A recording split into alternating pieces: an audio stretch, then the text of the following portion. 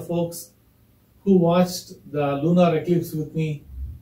So this is me behind the scenes. This is my observatory here, and this is the telescope, and this is the mount that I used to take the pictures. Let me tell you behind the scenes story, how I got here. Hey folks, so the observatory is almost ready from outside. We got the paint, we got the roof, we fixed the ramp. When we first built it, it was like too much of a hill, so we made it a little bit flat so that we can move things around. I'll show you guys inside quickly. Come with me.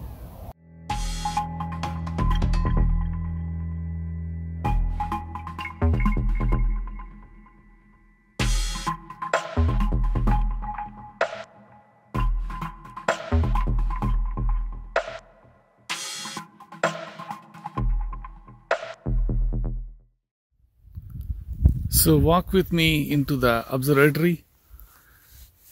It's going to be one of those interesting times. So this is the ramp that takes you into the observatory, and that's the roof on the top, and that roof slides this side. So I have to push that roof manually. So that's like one door on the right side, and this is the double door on the outside. And once you come in here,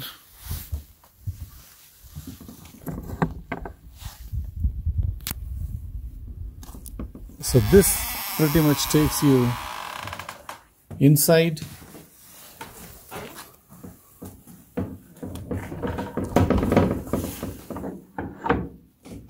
You can lock it once you come inside. As you can see, it is not completely finished yet. So this is my view to look at my telescopes.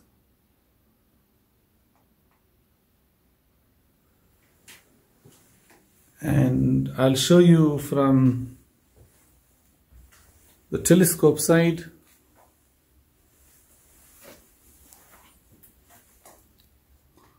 So that's like, you can call it control room or you can call it office room. It's not completely built.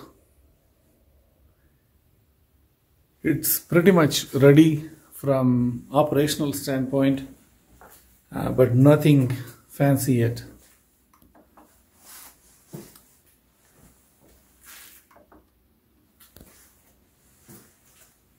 So that's the computer, and I got a desktop. This is going to be the main control to the telescope there. For now, the telescope is still on the wheels. Maybe at some point of time, I would go get a pier, but I'm taking it slow because I'm learning as I go, so I just don't want to freeze my options. So once you come inside, you can turn on the computer,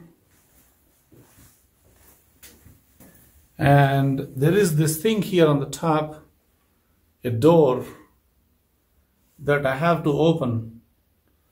And so this is going to cover the gap between the roof and the walls. There are also couple of latches that's going to lock on both sides of the roof. Currently they are just open. I was playing around, but generally they are locked inside. So let me open the door. So this one here is a small wall, like extended wall. This is between the roof and the wall below that.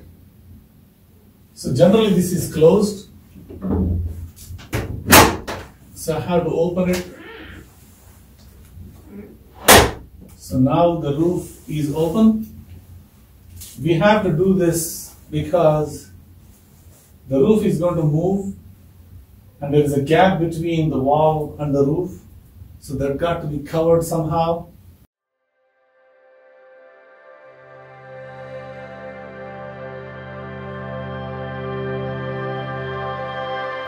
If you do like the observatory and if you have some comments, please do let me know. It is going to take a while. It is going to be a work in process. I don't know how long really it takes, but I think the main purpose of observatory is done. I have a home for the telescope and the mount, and I don't need to move it back and forth, and I will have chance to test whatever I need to complete much faster. I think that's what the advantage is. It is a complex endeavor. It's not easy. I think there are cheaper ways to get around it.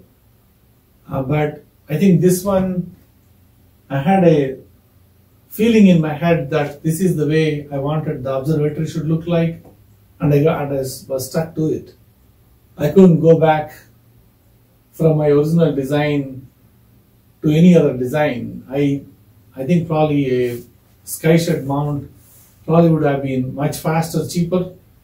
But this one, let's see how it goes. I think this is a unique look to it by itself. So please feel free to comment.